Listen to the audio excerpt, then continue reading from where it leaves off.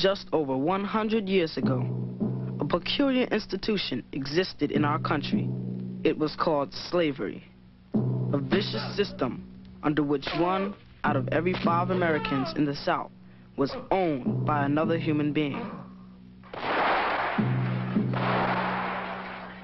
Even though Americans, black and white, had fought and won a glorious revolution under the banner of freedom and justice for all, there was still to be no freedom, no justice for these millions of African Americans, men, women, children, a people stolen from their distant homeland and shipped like animals to do forced labor for masters who all too often treated them like animals.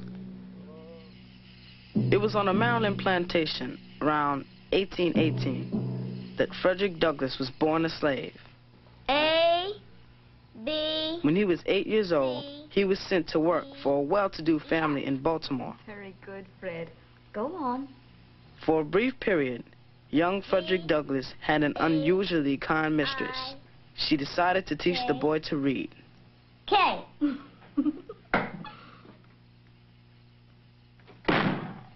What in God's name do you think you're doing?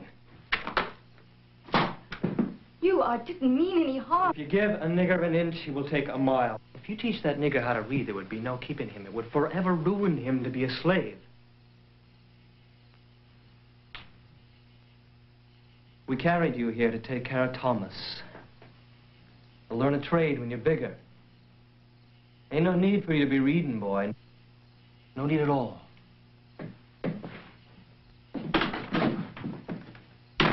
Frederick Douglass learned an important lesson that day. Knowledge is a key to freedom. He taught himself to read, often without anyone even realizing what he was doing. But as he grew older, there would be other lessons to learn. Knowledge by itself was not enough protection against the brutality of the slave system. Yeah!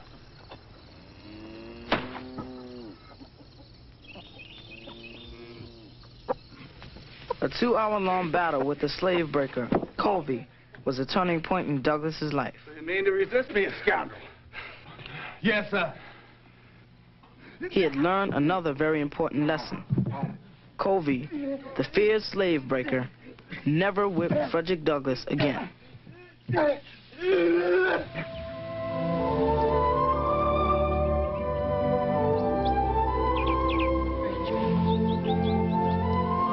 I want you for my husband. Frederick Douglass met Anna Murray. They fell in love. Tomorrow, Master also wills.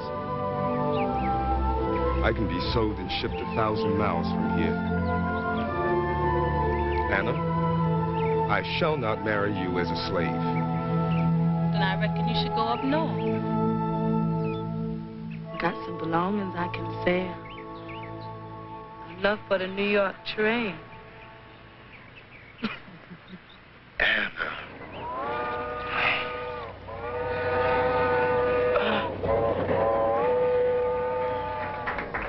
Douglass's escape from slavery was successful, and Anna soon followed him to Massachusetts.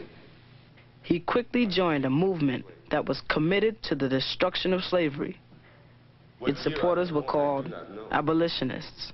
I resolved then that whatever power I had should be devoted to the freeing of my race. My friends, have we been listening to a thing, a piece of property, or to a man? Will you allow this man to be carried back into slavery?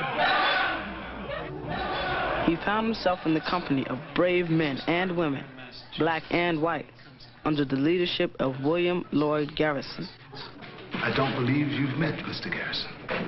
I'm honored, sir. I was deeply moved by your address. You have a great gift, Mr. Douglass. Thank you, Mr. Garrison. You say you never had any formal schooling? No, sir. Not even after you escaped? No, sir. I've been teaching myself ever since I was a youngster. Amazing. Impressive. Really is. Mr. Douglass, Mr. Collins and Mr. Raymond and I were just discussing your becoming an agent for the society. traveling as a lecturer, if you will. Mr. Garrison, I've hardly the ability to speak on... Nonsense. You speak with full conviction and authority. No, Senator Calvin. No slavery can offer. No human contract nor agreement can save the accursed system of human bondage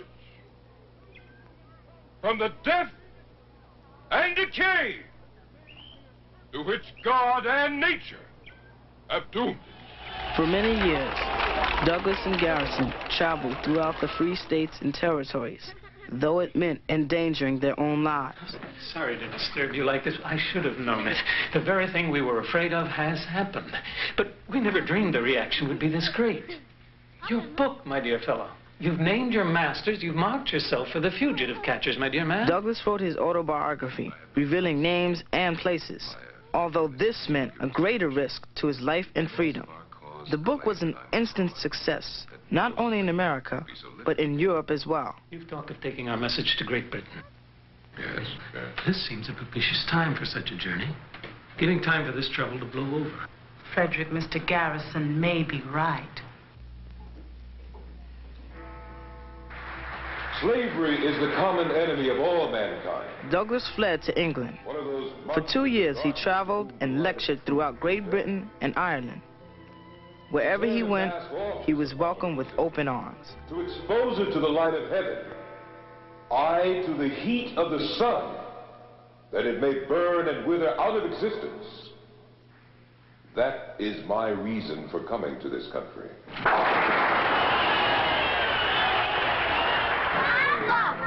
His fiery speeches won many of the English people over to the abolitionist cause. British friends put up the money to buy his freedom. When he returned home to America, he was no longer a slave.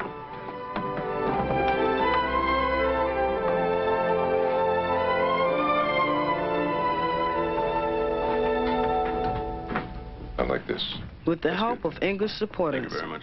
Douglass started an anti-slavery newspaper in Rochester, New York.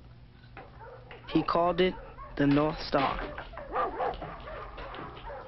Rosetta, please have the door, please. Yes, Papa. The paper was named after the same star that guided thousands of slaves on their dangerous journey from the South in search of freedom. Papa, it's Mrs. Tubman.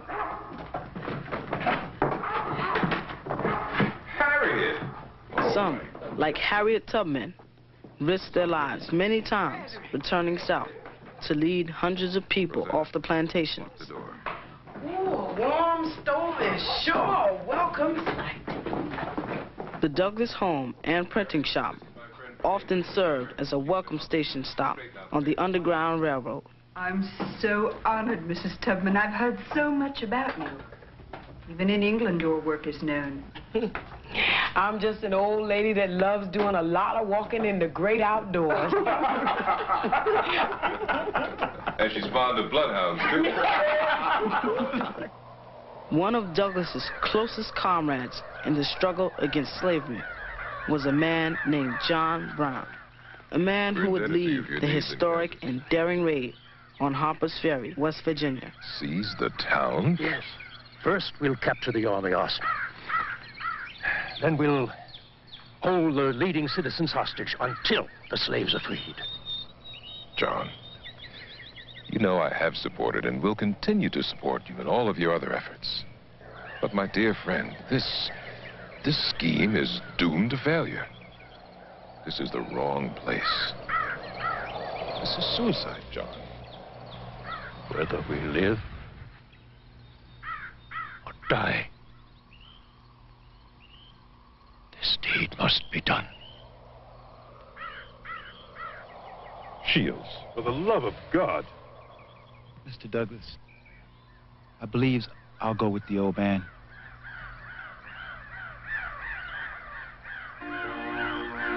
Both men were right. The raid on Harper's Ferry sent shockwaves throughout the nation.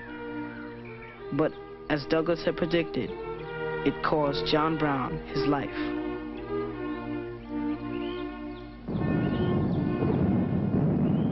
The Civil log camp. The peculiar institution of slavery had split our country apart, North against South, brother against brother, dividing families in one of the bloodiest conflicts in mankind's history.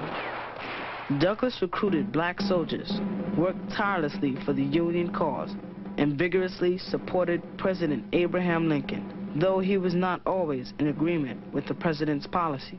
Mr. President, the Negro soldier is willing to fight and die in this great war. But he must receive some sign from this administration that he simply isn't exchanging one form of oppression for another. Mr. Douglass.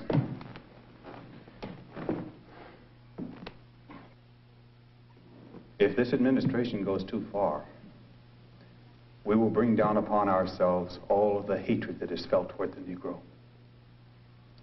This would greatly hinder our ability to successfully conclude this war. For we, both of us, have much to gain in this regard.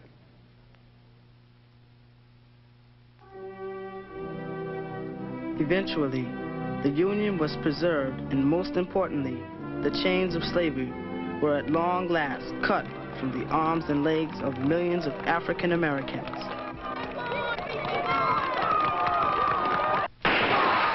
But unfortunately, the end of slavery, emancipation, did not mean the end of oppression, hatred, and violence.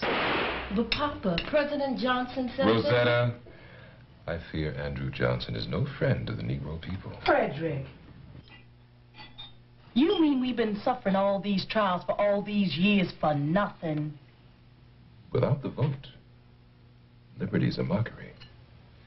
The Negro will no longer be a slave to an individual master. He will be a slave to society and at the mercy of the mob. Though the Douglass home in Rochester was burned to the ground, it is the spirit of hate. The family escaped unharmed. Spirit of murder. Spirit that would burn a family in their beds. But one thing I know, and that is, there is no middle ground for us. We must either have all the rights of American citizens, or we must be exterminated. For we shall never again be slaves.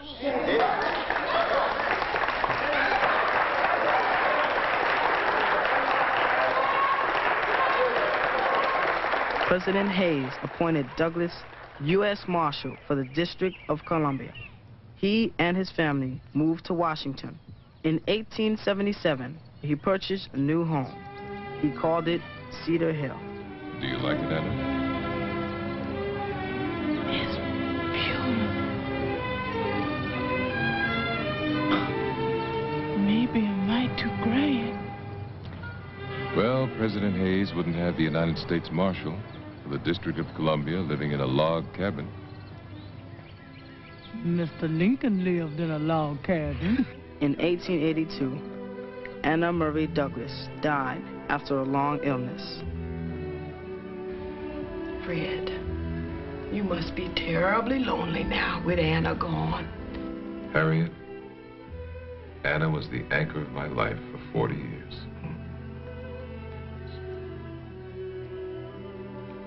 But I have Rosetta, Charles, Louis, Fred, and I have my work. I hope this is hot enough for you.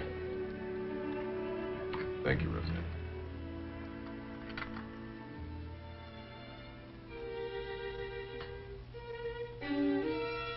Thank you. Miss Pitts? Yes, Miss Douglas. I understand you enjoy bars, that's so? Very much, Mr. Douglas. Perhaps you wouldn't mind accompanying me to the concert tonight. Sometime later, Douglas decided to remarry. His bride was Helen Pitts. I'll have to get back to my correspondence. The interracial nature of the marriage caused national debate. This controversy reached into Douglas's own family. Papa, I speak for the entire family. How could you do such a terrible thing? Rosetta, is it so terrible for an old man to seek comfort of a loving wife? We all have the right to follow the convictions of our hearts. If I were not to marry Helen simply because she happens to be white, go to my grave a self-accused and self-convicted moral coward. Even in old age, Douglass retained his deep commitment to freedom's cause. He remained a passionate spokesman for human rights for all people. Mr. Douglass, how would you sum up your involvement in the women's cause? When I ran away from slavery, it was for myself. When I advocated emancipation, it was for my people. But when I stood up for the rights of women, self was out of the question. And I found a little nobility in the act. Oh. Well spent.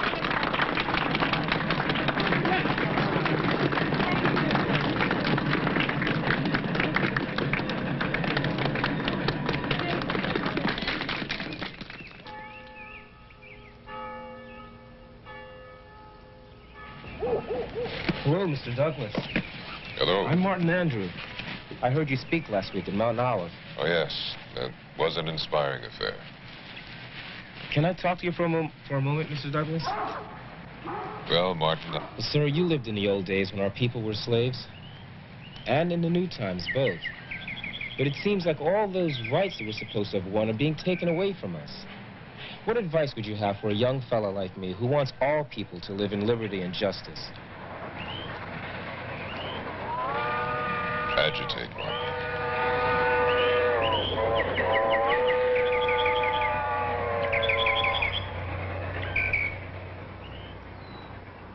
Agitate. Agitate.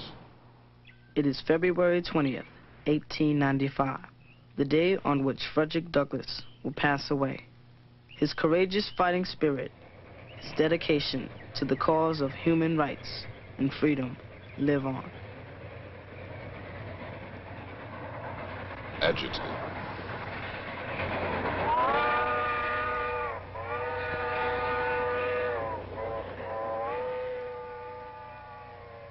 If there is no struggle, there's no progress. The struggle may be a moral one, or it may be a physical one. And it may be both moral and physical, but it must be a struggle. Power concedes nothing without a demand. I had little hope. It never did. Freedom of the slave never will. The limits of tyrants are prescribed by the endurance of those whom they oppress. Why did you invite me here to speak on this occasion? To mock me? What to the American slave is your 4th of July? They have neither ears nor hearts for the appeals of justice and humanity. Slavery is the common enemy of all mankind. One of those monsters of darkness to whom the light of truth is death. Let us never forget that justice to the Negro is safety to the nation.